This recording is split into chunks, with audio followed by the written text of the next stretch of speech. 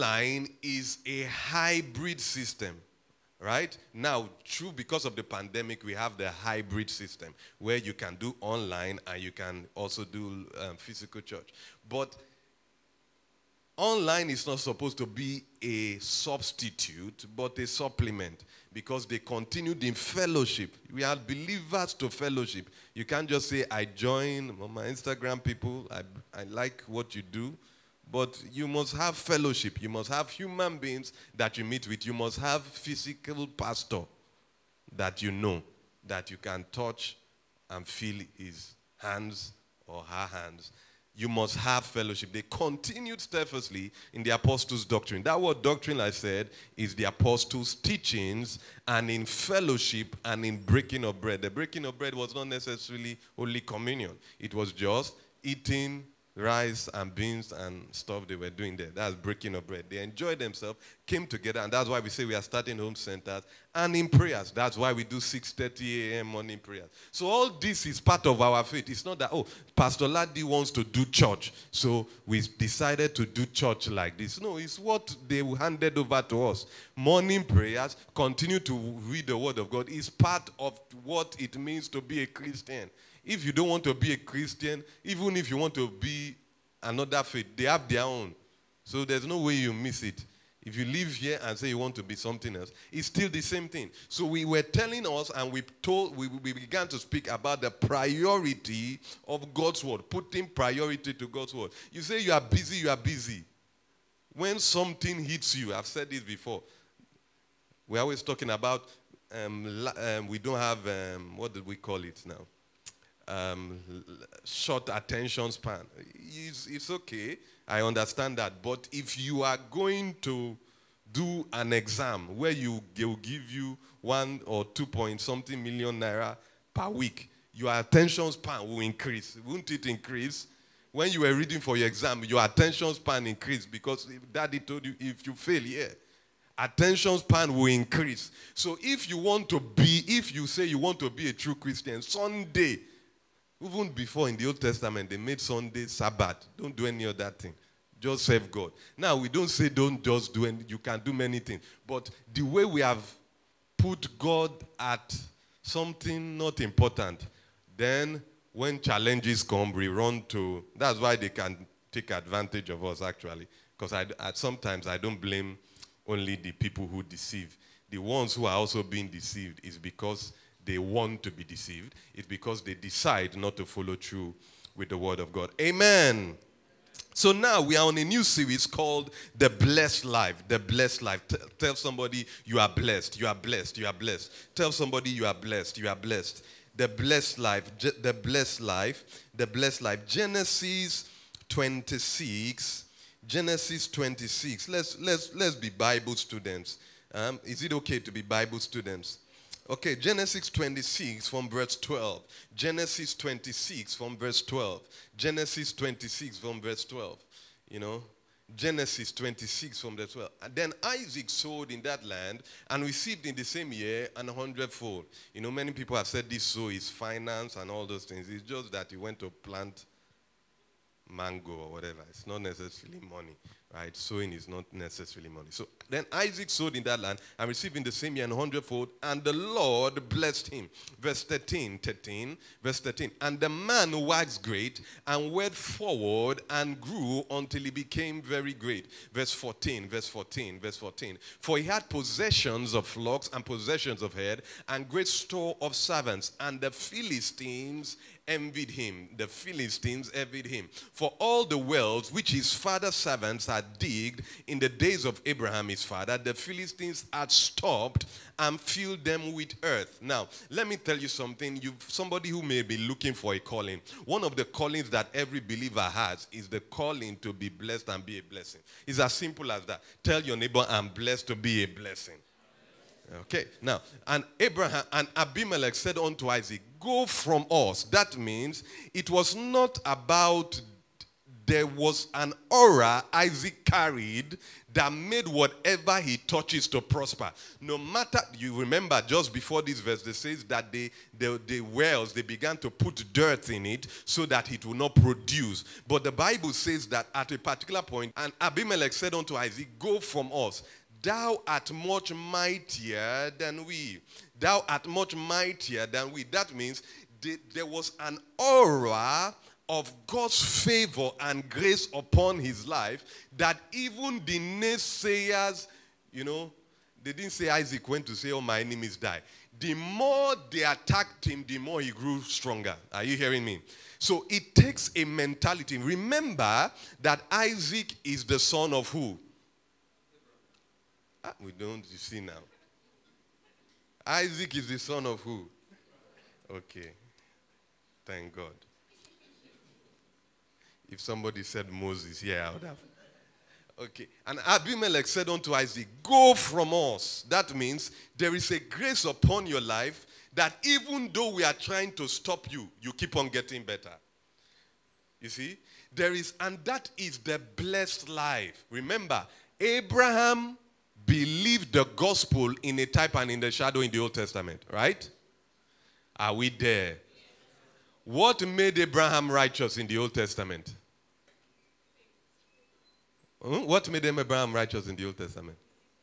Yes. Right? Did he follow all the laws of Moses? Was it because he used to sacrifice a lot? Abraham believed.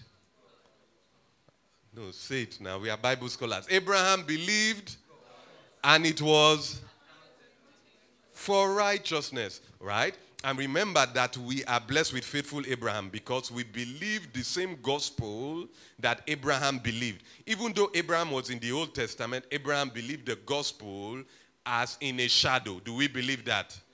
Right. So all those things were just types and shadows. Now, because of that, what he believed, it was accredited to him for righteousness.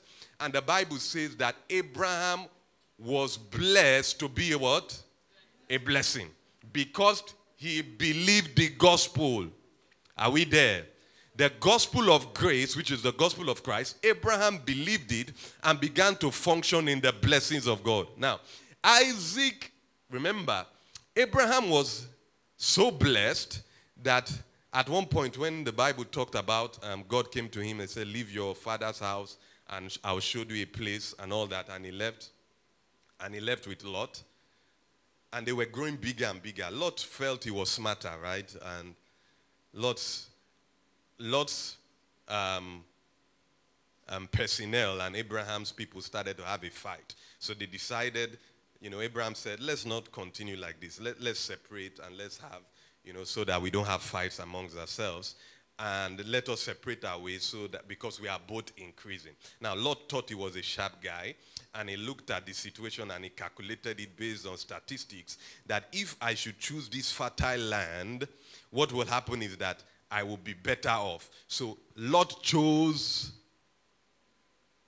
a seemingly fertile land that became a land that Abraham had to help him. But Lot chose a better land. Abraham told him, Abraham did argue, you think you can deceive me, Lot? I brought you out from, I helped your destiny. Now you want to outsmart me. No. Why? Because the blessing is you. You are the blessing. That's why I'm always telling you, why do you have to pour oil inside your business? It is a lack of understanding of what you carry. Every Holy Ghost you ever need is already inside you. Every power you ever need is already inside you. Unto him that is able to do exceedingly above what we ask or imagine according to the powers in the heavens. No, according to the power that is in the inside of the believer. Philemon 1:6, that the communication of your faith may become effective by the acknowledgement of every good thing that is in you. Most of the time, why believers don't get successful in their life is because they are always looking for outside things to validate who they are. Because everything the believer requires for life and godliness is already in the inside of the believer. 2 Peter 1 verse 2. Put it up. 2 Peter 1 verse 2. 2 Peter 1 verse 2. Grace and peace be multiplied unto you through how? Okay, listen to this. Grace is God's best towards you. Everything that a man will ever need is wrapped up in God's grace. Did you hear what I said? God wants to meet the needs of man. In order for him to meet the needs of men, he decided that the word grace is the word that encompasses my total disposition to solve man's problems. That's why the Bible says the law was given by Moses, but grace came through Jesus Christ, which is Jesus. It now says grace and peace. The more you grow as an adult, you realize that that peace is stronger than some amount of money. $1 million cannot buy peace. So it says grace and peace is cascaded or multiplied unto you. Is very, very important. Through the knowledge of God. I keep on hammering these things because I believe that God has raised certain individuals. You see, let me not get ahead of myself. The message of Christ comes with his own methods. You can't be preaching the message of grace and be using the methods of the law, which is manipulation. When you preach grace, grace has its own methods. And the method of grace is that you have to be sound doctrinally. Any person that wants to understand grace must be a committed Bible scholar or student. If you say, I like this grace, I like grace, you know, God has forgiven me, hey, I'm the righteousness of God. But you don't want to be taught, you don't want to learn, you don't want to grow in grace. Because to grow in grace is to grow in the knowledge of God. Are we there? So it says, grace and peace is multiplied to you primarily through the knowledge of God. Somebody say, I know God now, I prayed all night. Well, and of Jesus our Lord. Now, the knowledge of God, and that word and is used the Kai rule of Bible interpretation. The knowledge of God, which is, that is, of Jesus our Lord. Only in Christ do we have the knowledge of God. You say, Pastor, that's not true. 2 Corinthians 4 verse 6. 2 Corinthians 4 verse 6. Because many people feel that, you know, just knowing Jesus is not enough. You know, let's preach other things. No. The more of Jesus you see, the more blessed you become. Listen to this. The more of Christ that is unveiled in the Bible to you, the more manifestations of what he has purchased for you you see in your life. So that is why the whole essence of coming to church is to grow and to know him.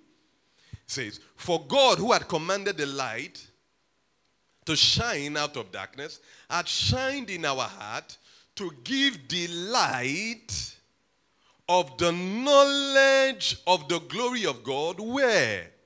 In the face of Jesus Christ. John 1:17. John 1:17. John 1 from verse 17. John 1 verse 17. John 1 verse 17. For the law was given by Moses, but grace and truth came by Jesus Christ. Verse 18. See how Jesus is putting, I know the law came from Moses, but I didn't bring the law. I brought what is called what? Grace. No man, this is a very, very powerful statement. No man had seen God at any time. That means he's telling the Pharisees that Moses that you are trusting, he never really saw God. That is an insult to the Pharisees because they were exposed to the Old Testament, right? And they believed that the prophets of old, they received the oracles of God. How can you say, who are you, Jesus, to say that Moses did not see God? But someone say, but who now appeared to Moses and gave Moses the 10 commandments and all the laws? Do you want to find out? Acts 7:38. Put it up. Moses never really saw God. I will show you why. This is that Moses which said unto the children of Israel, a prophet shall be the Lord your God, shall the Lord your God raise up unto you of your brethren like unto me. Him shall ye hear. Now let's move to 38. This is he that was in the church in the wilderness with the angel, not God, which spake to him in the Mount Sinai, and with our fathers who received the lively oracles to give unto us. So Moses never, it was an angel that appeared to him on Mount Sinai. Acts 7:53, that same chapter. Let's move to 53. Who have received the law, how? By the what? Angels. Hebrews 2:2. Put it up.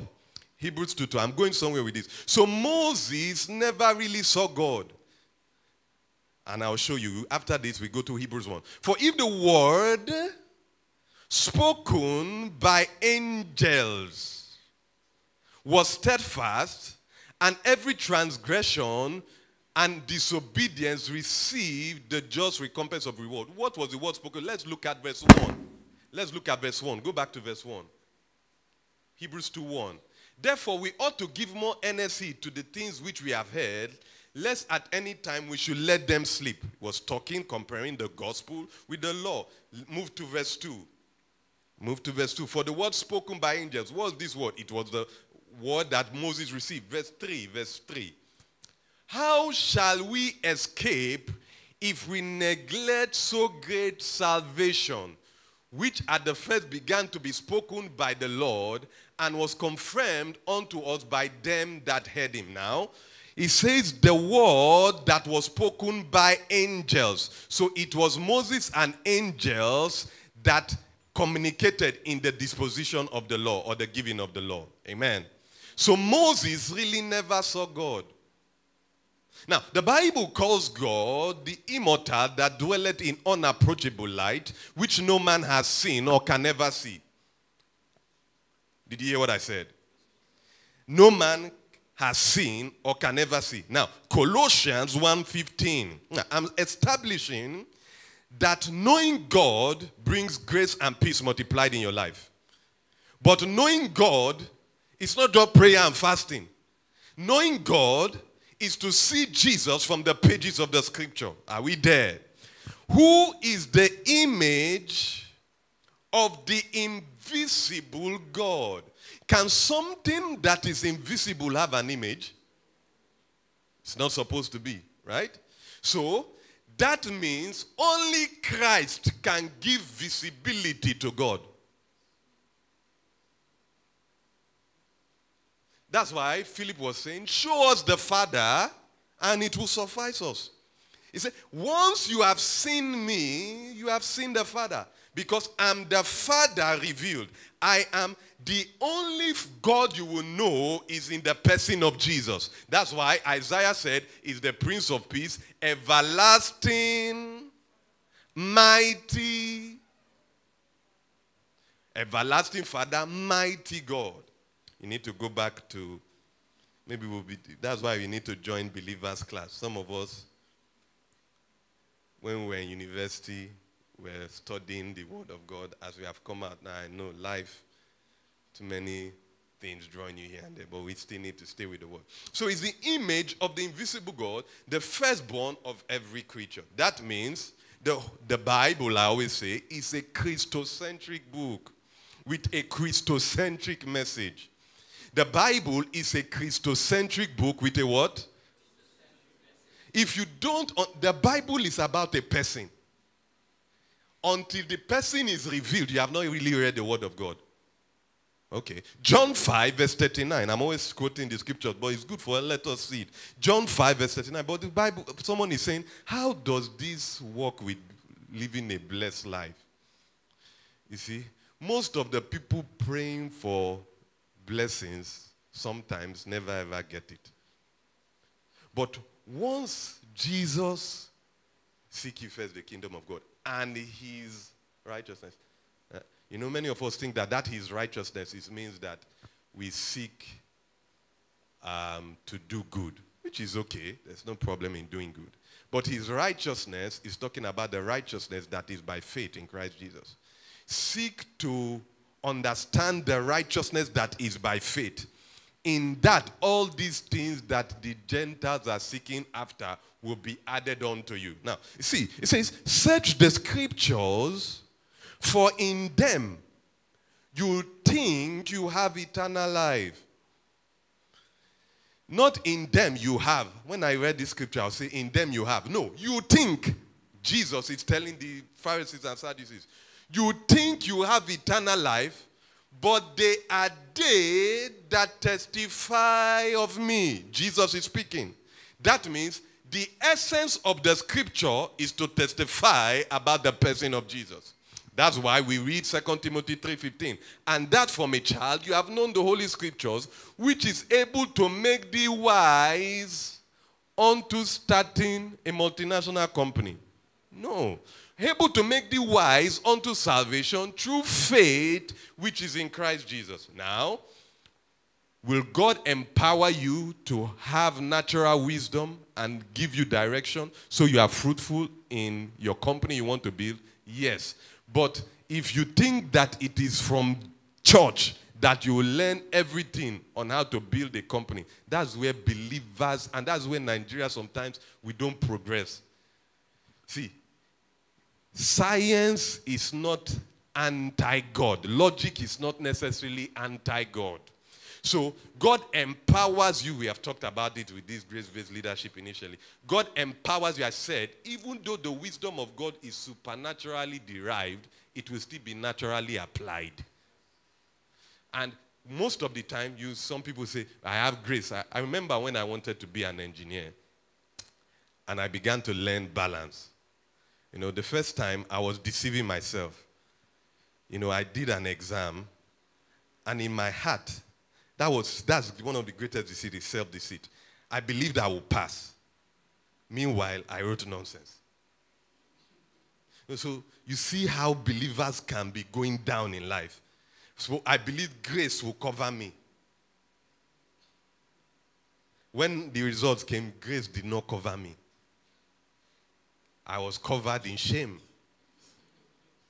Now, as I began to grow in the knowledge of God, before I'll be making declarations. So what I did was this. I want to be a petroleum or a reservoir engineer. I took the job description of a reservoir engineer or a petroleum engineer. Lord, give me the capacity to do these things that is in the job description. Don't say, I am. Okay, I want to be able to do this thing as other people are doing it. Why do you want to just avoid natural laws? Let me not deviate. The scriptures testify of me. So your goal as a believer is to see God through the lens of Christ. Once you do that, your dominion is sure, because Christ is the wisdom and the power of God. Verse 40. Jesus is the one speaking. This is not in red, but it's the one speaking. Believe me, in this particular. And you will not come to me. You go to the scriptures. They are reading the scriptures, but they are not seeing Jesus in the scriptures. Jesus is now saying, remember, when Jesus came, they didn't accept him. Remember, he's despised and rejected of men. Isaiah 53. He came to his own, and his own is Israel. They didn't receive him. All the Pharisees, they wanted to stone him, kill him. They killed him now. Am I there? Right? Okay. It says, and you will not come to me that you might have life. So you can be reading the scriptures and not see who the scriptures is pointing you to. Amen. And you will not come to me that he might have life. So life is in a person, and the person of Jesus. Now, John 5 verse 45, put it up. John 5 verse 45. John 5 verse 45. Do not think, now Jesus is the one still speaking. Do not think that I will accuse you to the Father. Now, these are people who trusted, I'm going somewhere with this, I'm building something. You know, who trusted in the law of Moses. They trusted. Now, I told you that when you see the word scripture, the scripture is not the entire Bible. The scripture is Genesis to what? Okay, you see some of us still don't know these things. That Genesis to Malachi. Why? When the Bible says you do err not knowing the scripture nor the power of God in Matthew, Matthew was not yet written. So when Jesus said, in these days, this scripture fulfilled in your ears, where he went to the temple and was preaching. In Luke was not yet written. So what was the book Jesus was holding? Is it making sense now? So when you say the word scripture, it's talking about the... Okay, so it's now saying these Pharisees, they had the Old Testament. They didn't have the New Testament. You know, Old Testament, as they used to divide it. So they had the Old Testament. They didn't have the New Testament. Now, when they say Moses, they say, do not think that I will accuse you to the Father. There is one that accuseth you, even Moses. It's not that Moses is rising up every day to go and accuse us. That word Moses is talking about the law or the first 5 books of the Bible, the Pentateuch, because that's who wrote it, Moses. So it says, it is the law that accuses you, whom you trust. You are rejecting me and saying, no, it's not you. I don't want you. You want Moses. Okay, it's Moses that is who accuses you. God can never take the place of accusation in your life. So anytime accusation comes in or condemnation, the Bible calls the devil the slanderer or the accuser of what? Yeah. So I will show us in 1 Corinthians 15:55 that is why the enemy uses the law and sin to bring death. Okay, but let's go further. Now, let's look at John 5, verse 46. Now, the next verse, Jesus is saying something very critical here. 46.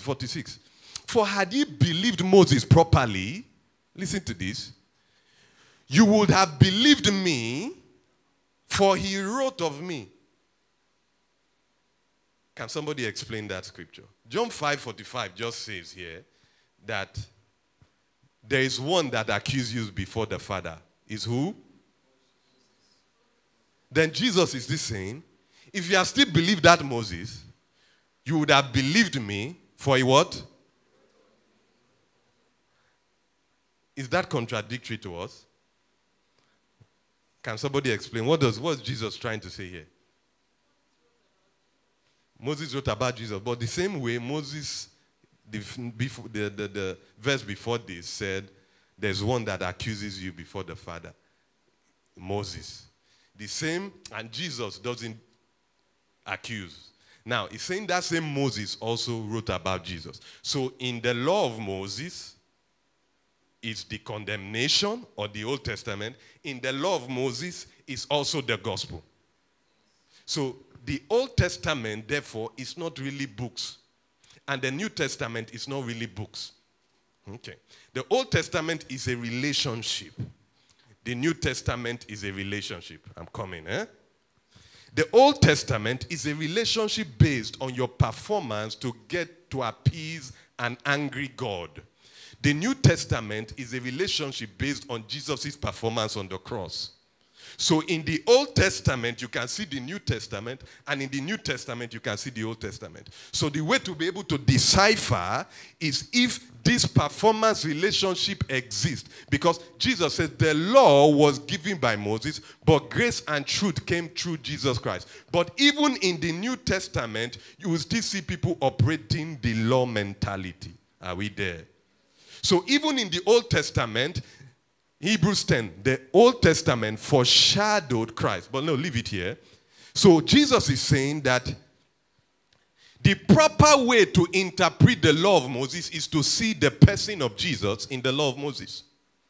Are we there? So the Old Testament has to be interpreted in the light of Christ. Did you hear what I said? the Old Testament has to be interpreted in the light of Christ for it to be powerful. Remember, search the scriptures, for in them you think you have eternal life. No, the laws that are in the Old Testament don't give eternal life. They testify of the person. The person of Jesus is eternal life. Let me tell you something. I've said it before. Eternal life is not a place. Eternal life is not eschatology. Eternal life is a person. What they call eternal life is Christ in you. Are we there? Once Jesus enters you, you have eternal life. We'll build it. Don't worry. We are building something. For if you have believed Moses properly, you would have believed me. For he wrote of me. It's the same thing that saying, search the scriptures. For them you think you have eternal life. They testify of me. He wrote of me. Are we there? John 1 verse 45. John 1 verse 45. Put it up. John 1 verse 45. I'm breaking things down. We are still on the blessed life. Philip found Nathanael and said of him, we have found him whom Moses in the law and the prophets did write, Jesus of Nazareth, the son of Joseph. So, they were reading the law of Moses, but they didn't see Jesus in the law of Moses. We have found him of whom Moses in the law and the prophets is that. 1 Peter 1 verse 10. 1 Peter 1 verse 10. Remember, so the assignment of the scriptures is to reveal the person of Jesus. The whole essence. That's why I said the Bible, for those who remember, the Bible is a what? Theology. The theology of the Bible is what? Come, you are bold as a lion. Christology, right? Christology will lead us to what? Soteriology. Don't leave all the logics and don't make it look complicated. Theology is the study of the nature of God, the character of God. To arrive at God's proper, to understand God's proper nature and his character, you have to see it through Christ. That's why the theology of the Bible is Christology. If you see God through Elijah, you have not seen God. And you call fire. That's what's happening. So the Pharisees were seeing God through Elisha and Moses. Are we there? And still today, some people are still seeing God through that light. But there is glory. You see, some people will say, but people who are preaching all these things, there's still glory. There's glory. I'll show you in 2 Corinthians 3 verse 7. Can we go there? 2 Corinthians 3 verse 7. TPT. There's glory in the Old Testament, but the enslavement outweighs the glory. I'll give you an example. Can I go there? There are many people, there are many churches where there's healing taking place, which is good, it's glory. But Nigeria doesn't have a proper medical system. Can you see? I will explain further. Now, I am not castigating any person, but we are trying to move to understand God's grace, especially in this part of the world, where we preach the law a lot. Now, I've been even part of it. We are preaching the law a lot, and it seems we have glory. But the country, people are being healed supernaturally, but we can't build a proper medical system. Now, the truth is that, let me say this with all humility. Vaccines have kept people more alive, more than healing, supernatural healing. Do you believe it or not? I know it's hurting you that, but it's the truth. God is not, nobody is saying you should not walk in supernatural healing.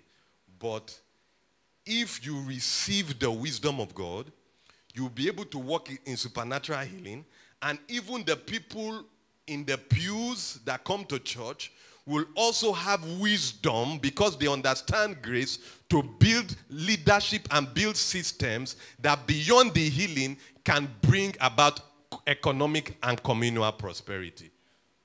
That is a change of, that's what grace does. It's not just the healing. It changes mindset, changes people from the inside out. Are we there? When even the ministry that was characterized by chiseled letters on stone tablets came with a dazzling measure of glory. Yes, this is Old Testament. Though it produced death, there was still glory inside. So I know people like asking, I used to ask the question, but people like, this person preaches that people will die, this person preaches. That doesn't make it right. The fact that there is glory in it, that doesn't make it right. Because you share your testimony, but you are the same person that will backstab and are ready to kill another person to go higher. That's not glory. Even though you have testimony. Are you hearing me? Because God is more interested in who you are becoming than what you are acquiring. So, though it had a measure of glory, but it produced death. So, the Old Testament is a ministration of death. Until people are changed from the inside out, Christianity will forever be hypocrisy. Let's go back to 1 Peter 1:10. We're in 1 Peter 1:10. I'm building something there, and I need to build it properly. 1 Peter 1:10.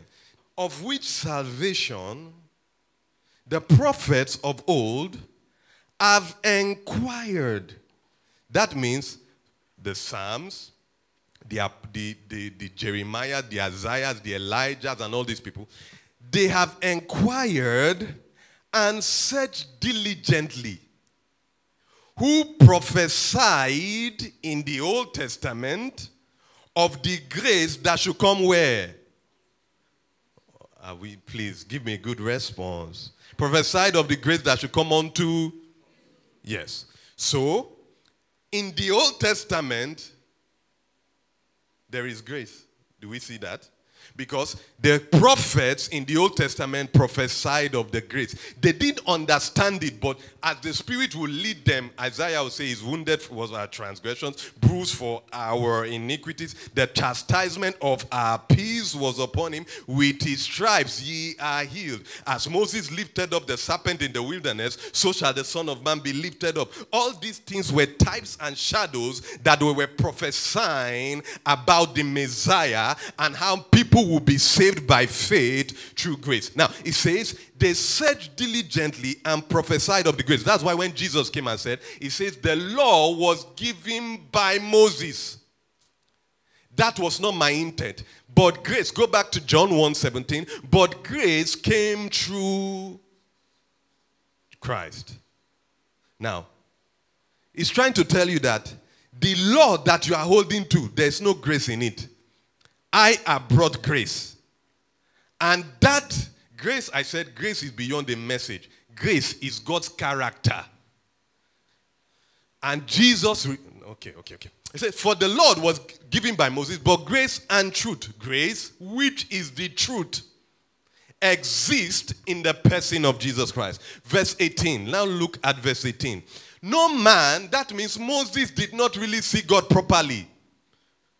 Remember, as we see God, is still in 2 Corinthians 3:18. We are transformed, right? We are blessed. It says, no man had seen God at any time.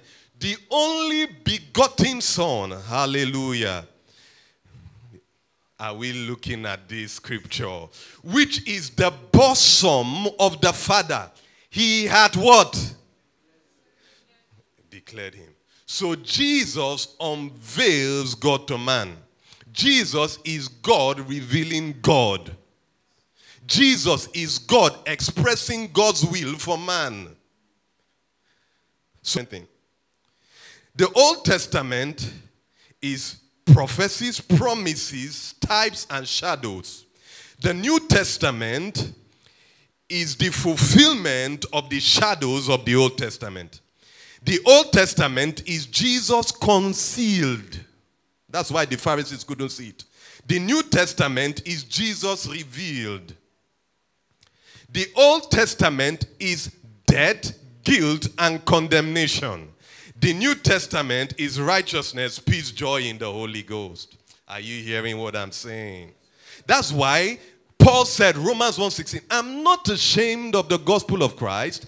It is the power of God unto salvation to the Jews first and to the Greek. It now says, for therein is the righteousness of God revealed. Why does the gospel have power? The gospel of Christ has power because therein, right standing with God is obtained only in the gospel of Christ. Abraham believed God and it was accredited to him for. And because he had right standing with God, he lived a blessed life. He didn't pray too much. His right standing with God gave him access. There's this guy, what's his name? You see, the presence of God will make you fruitful. So God says, in order for these people to be fruitful, they have to have a right standing with me. Because when you have a right standing or a perfect heart with God, righteousness is the ability to stand before God without a sense of guilt, fear, and condemnation. That is only in the gospel. Now, Akas, 1 Corinthians 15:55. You put up that thing that I told you to put up quickly. But 1 Corinthians 15:55, put it up quickly. Now, I said something that one of the things that will always frustrate you from manifesting all God has planned for you is condemnation and guilt, wrong emotions. Am I communicating? Okay, let me see. Let me say this. Most of the time, when you are not achieving your goals in life, it's because of wrong emotions operating behind the scenes. Are we there? Are we there? You don't feel less of yourself and go for a presentation and the presentation will be good. Am I right or wrong? Okay. Now, let me show you how this works. O death, where is thy? O grave, where is thy? Okay, let's move to verse 56. The sting of death is what? Remember, John 10:10. The thief, that thief was not really speaking about the devil. You know, there's a lot to learn. The thief there was speaking about false teachers, right? But the devil uses those false teachers, right? He says, the thief cometh to steal, to kill, and to destroy. But I have come that he may have life, and life in abundance. Now, it says the sting of death, opposite of what God does. The sting of death is what? Now, that word sting there is talking about a poison, right? Like a venom, right? What death uses, in quote, to kill you is the venom of sin. Is this making sense? Should I repeat that? The venom. So if, for example, a snake bites somebody and, you know, he has that wrong or poison in him, the thing begins to move through all his system and probably shuts down some organs and all that. Now, there are different snakes, right, with different power or level of poison. There's some that if they bite you, you can survive easily. But there are some that once they bite someone, they have to rush the person quickly. It now says that the poison that death uses is sin. And the strength of that poison is what? Look at it. What is it now? Okay. The strength of the poison that death uses to reign in our life is the law. Why? Anytime the favor of God is being frustrated in your life, it's because most likely you are walking in condemnation and fear. Put that graph now. Sin, death, law, but behind all those things are self-sabotaging belief systems and emotions that is restricting you from living a blessed life. That's why Jesus said, there is therefore now no condemnation for them which are in where? Because eventually condemnation will lead to death. Now, this has spiritual and natural effects. Because The law, the strength of sin, we said is what? The strength of sin, we said is what? Say it. The law. That means the law will magnify your weakness or weaknesses. That is why both Moses and the devil are called accuser of the brethren. They do the same thing. Because the devil is meant to steal, kill, and destroy. The law is the tool for the enemy. That's why they call the devil, if you look at Ephesians 6, another word they use for the devil is what they call the slanderer. That means he's always telling you what you are not. You are not good enough. You are not strong enough. You are not enough. You are not enough. Fear, condemnation, anxiety, over-criticism, self-sabotaging emotions are behind the scenes that brings death into our lives. Now, go back to the scripture. 2 Corinthians 15:55. The sting of death is in the strength of sin is the law. Now, let's look at 57. Glory to God. That is why the cure for sin is not sinlessness or emotions. The cure for sin is righteousness. He that had no sin was made sin that you might become the righteousness of God. Someone will say, it's because you don't understand what the righteousness is. It's not the same thing. Sinlessness and righteousness is not the same thing. Righteousness is that I brought you in right standing with me because of what I did, not because of what you did. And that right standing you have with me empowers you to live a victorious life. Now it says, and thanks be to God, which giveth us victory, glory to God, through our Lord Jesus Christ. How does he give us victory? Hebrews 2:12, put it up. Hebrews 2:12. Hebrews 2:12. You know, Larry Olushola was here, and a lot of people were asking this question. If you are preaching this grace, people will just be, committing sin, and, they will not be able to differentiate it. You see, he really explained it. You are what you focus on. I'll show you in Hebrews 10. The more sin conscious you are, the more sin you commit. If you are focusing on your sin, and some people feel it's very holy. I'm not trying to say we don't accept, we run to God. But the law will not actually make you run to God. I'll show you how. Okay? The Pharisees caught a woman caught in adultery. They brought the woman to Jesus. According to the law, she's supposed to be stoned to death. Jesus was in a fix. He was writing something on the earth. He stood up and said, he that is without sin, let him cast the first. Now, nobody was without sin. The woman accepted that she had committed sin, was leaning down in front of Christ. Jesus says, go and sin no more. The question I have, which we may not have looked at, those ones that decided they will live, he that is without sin, let him cast the first stone. The Bible says, each of them began to live one after the other. If I was a Pharisee, I would be like the adulterous woman and go and meet Christ and receive forgiveness. That means the law will make you want to keep what you have and continue in it. Why didn't the Pharisees now go and meet Jesus that forgive me of my sins? So they took that their sin behavior with them. So the law does not necessarily make you a better person. You just become a better hypocrite.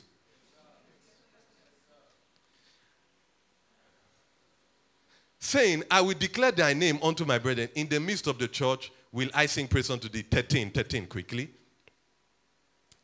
Remember, and again, I'll put my trust in him, and behold, I and the children the Lord had given me. Verse 14. For as much then, now see how Jesus dealt with that evil tree.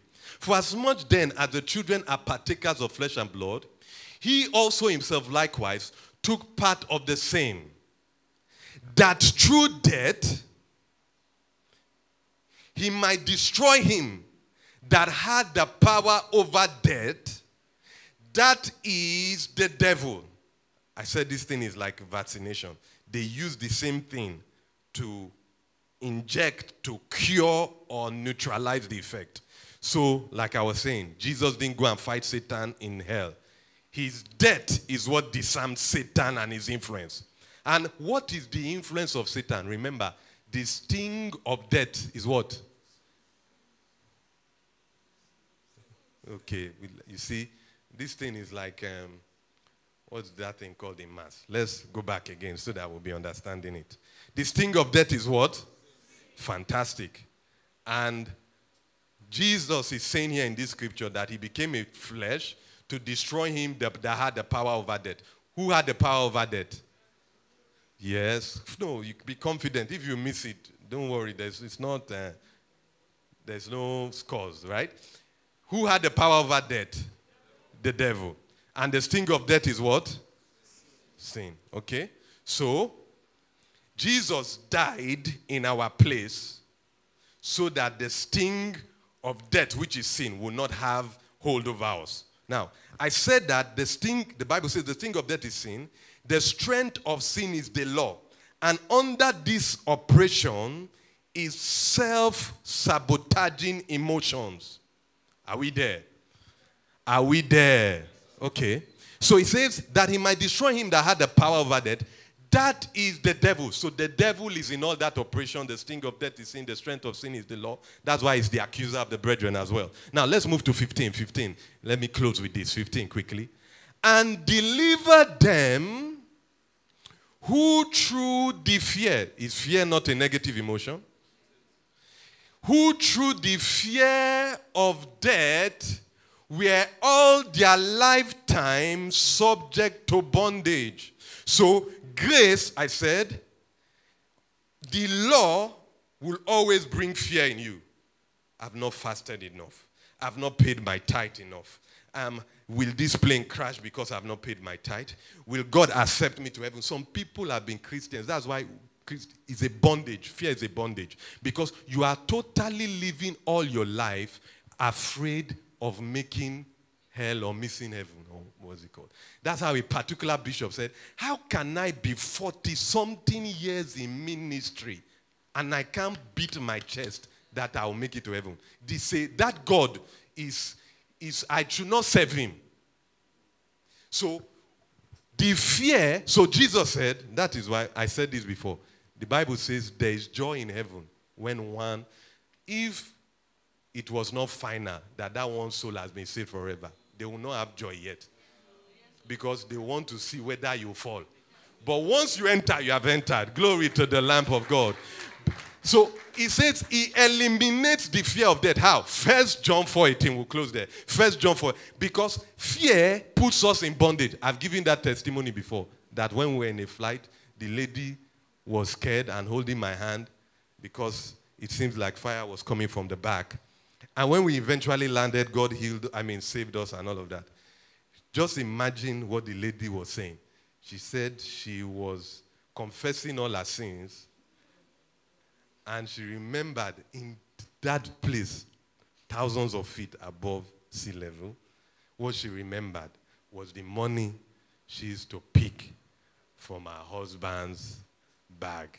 That as she's on this plane now, God, please forgive me for taking all the money that I took in my husband's purse and all of that. That was the fear that she was thinking of while she was on the plane. Can you just imagine?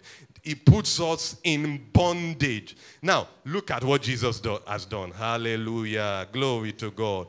There is no fear in love. Perfect love, which is only in Christ Jesus, casted out fear, for because fear had torment, he that feareth is not made perfect what? Put verse 19. Put verse 19. Glory to God. Put verse 19. We love him because he first loved us. There is no fear in love. Let's look at NLT back in that 18. NLT. Such love has no fear because perfect love expels, glory to God, all fear, all negative emotions, all wrong belief systems. I am healed. Whatever I require for life and godliness is already in the inside of me.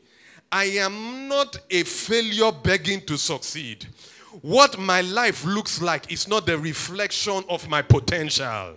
If Christ be for me, if God be for me, who can be against me? He justified me. He glorified me. Sanctified, holy, righteous, blameless, eternity secure. If that doesn't get you excited, what gets you excited? If that is not enough, what is enough? Jesus has made, that's why I said the greatest of the fear every human being has is that they will die one day. Jesus took that fear out, because that there is resurrection. You will not die and never exist again. No, you will have eternal life. Glory to the Lamb of God. If you are excited about this love, about this reckless love, about this unforgiving love, about this kind love, can you stand up on your feet and begin to sing this song? No shadow you won't light up, mountain you won't climb up, coming after me. No wall you won't kick down, no wall you won't kick down, lie you won't tear down, coming after me. Oh, no shadow you won't light up, mountain you won't climb up, coming after me. No, oh, you won't tear down, you won't tear down, coming up to me. Oh, no shadow you won't light up, no shadow you won't light up, mountain you won't climb up, coming up to me. No, you won't kick down, no, you won't kick down, you won't tear down, coming up to me.